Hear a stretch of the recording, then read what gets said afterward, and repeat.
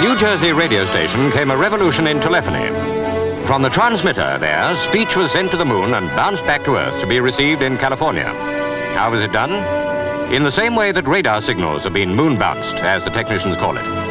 But never before had the friendly satellite helped in a two-way speech conversation.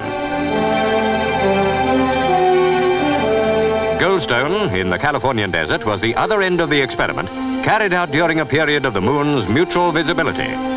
For the service, the moon makes no charge.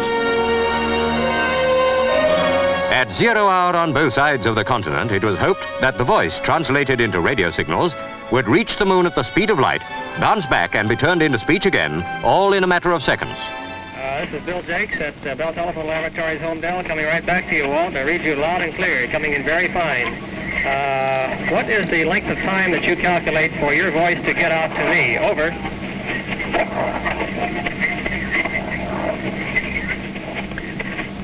It seems like, Bill, that it takes about 5 seconds for me to get a reply back from you. Over. Yes, that would sound like it's going 2.5 seconds one way and 2.5 seconds the other way.